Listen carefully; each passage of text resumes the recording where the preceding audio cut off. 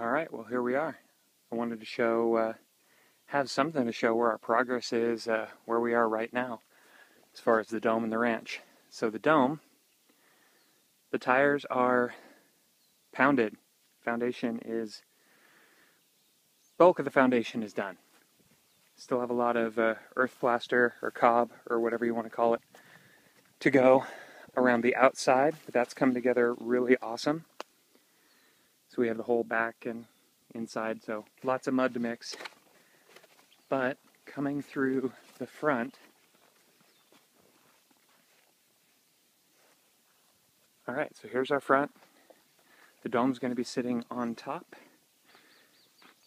and the tire wall is tiered down so that we can build up a stud wall and cover that with the earth plaster and fill all of that with the bottle bricks too.